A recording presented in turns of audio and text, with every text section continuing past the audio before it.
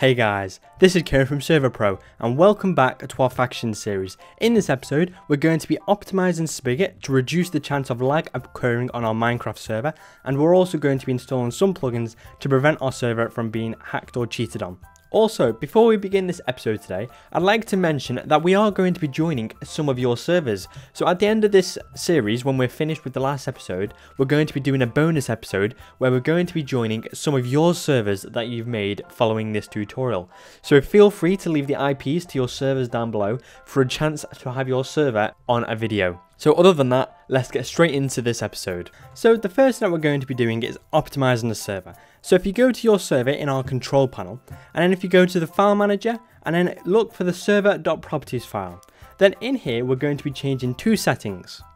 So the first setting that we're going to change is the view distance setting. So if you look for this here, it should say view distance equals 10. So we're going to change this to a lower figure. We're going to change it to 5. I would recommend setting it to around 5 or 7. So the next setting that we're going to be changing is this setting here, network compression threshold. So we're going to change this from 256 to 512. Then once you've changed both of those settings, click save, and then go into the bukkit.yml file. So in this file, we're going to be changing a couple of settings. The first settings we're going to change is the spawn limits. So this is basically how many mobs are allowed to spawn per player. It's not as simple as that, however that is basically what it is at a basic level. So you can change these to whatever amount you want. The lower you set them, the less mobs you're going to have. You don't have to change them if you don't want to, but I'm going to set them to 50 on the monsters, and I'm going to set them to 10 on animals. I'm going to set water animals to 3. And ambient to 4.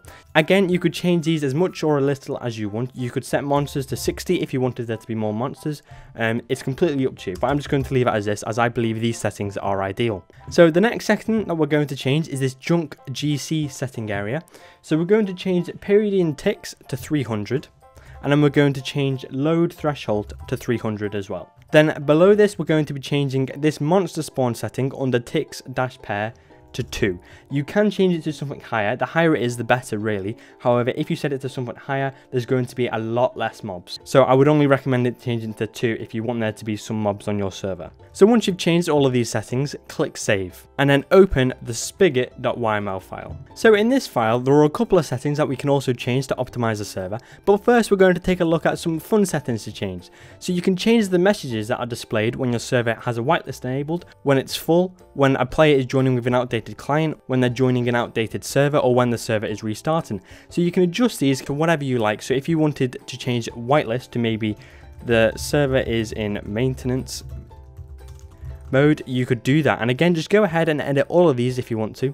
One I like to change is the unknown command one. So if you have a command that a player types and it's not correct, you could put something like, this is not a valid command, contact a staff member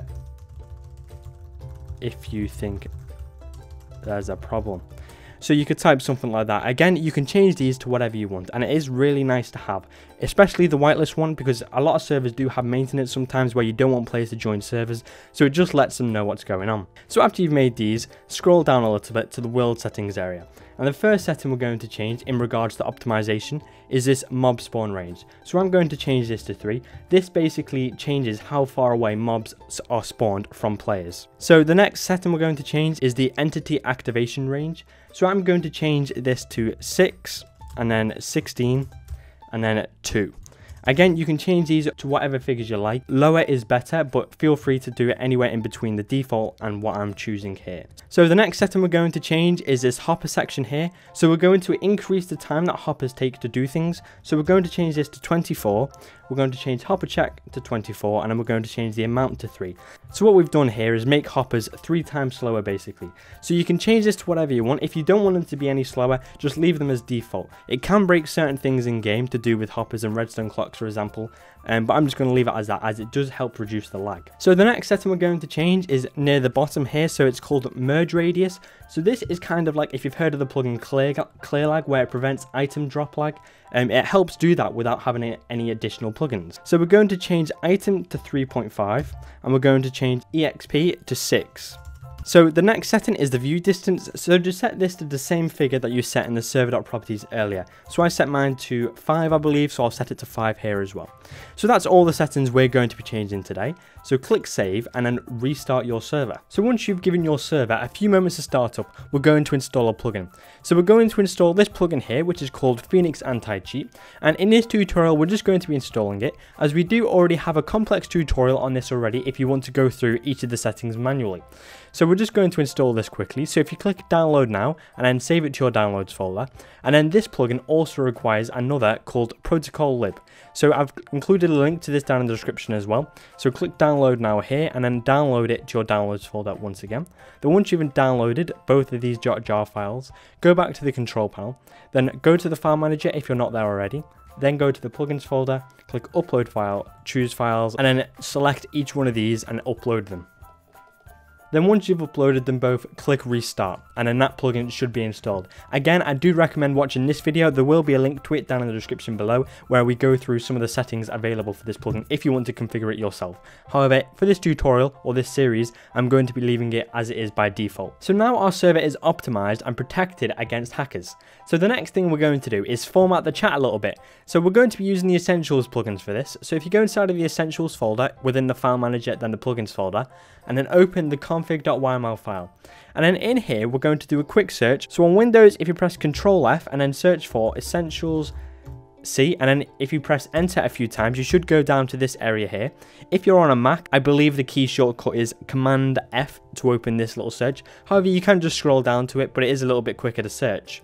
So what we're going to do, we're going to scroll down to this area where it says format. So at the moment in game, when someone types in the chat, it will display brackets, and then inside of those brackets will be the player's username and prefix for their rank, and then it will display the message. So I want to change it a little bit. So I'm going to remove these brackets, and instead of the brackets, I'm going to put a colon at the end, as I think it looks a bit nicer. And then we're also going to be changing the color. So I want the chat to be in a light gray. So if we go to the Minecraft color codes, there'll be a link to this in the description down below. So a light gray is and7. So if I type here, just before the colon, and 7, that means the colon and the message that is typed in the chat should be a light grey. So now that we've done that, I'm also going to change a few other settings. So if we scroll down to the bottom, to this area here, where it is Essentials Anti-Build, and then we're going to be changing this alert function here.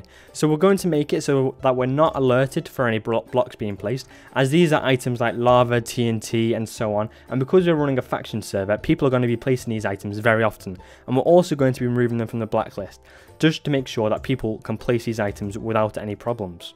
So now that we've changed that and players will be able to place those items, if you keep scrolling down a little bit, you'll see an area here called Essentials Spawn/New Players. So we're going to be changing the announcement format. So when a new player joins the server, it will display this message when they join. So it will say welcome username to the server, and it will be in I believe it's a pink. So we're going to change this a little bit. So I'm just going to delete this entire message, and I'm going to put welcome, and then we're going to put display name, which will be the player's actual username, and then we're going to put to Server.pro's faction server, and then we're going to change the color codes of this. So if we go back to the color codes here, again there'll be a link to this in the description below. I'm going to use, let's use a light red, so and C for the welcome, and then for the username I want it to be a different color, so let's use the aqua color, so and B. And then after the display name, I want the rest of the message to be in a light red again.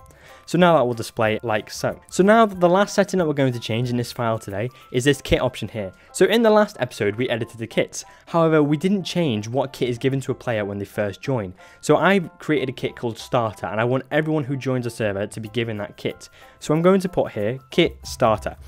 So this is just defining the kit that is given to players when they first join. So now that's all the settings we're going to be changing in this file today. So click save and then restart your server. Then once you've given your server a few moments to start up, you can go ahead and join and take a look at the changes. However, there's not much for us to look at, so I'm not going to be looking at this today in this tutorial, but feel free to have a look yourself. So thank you for watching this episode of our faction series. I hope that you've been able to optimize your server to reduce any lag, and that you've changed some valuable settings in Essentials. So this is actually the second to last episode of the faction series, so make sure you're back next week for the final episode.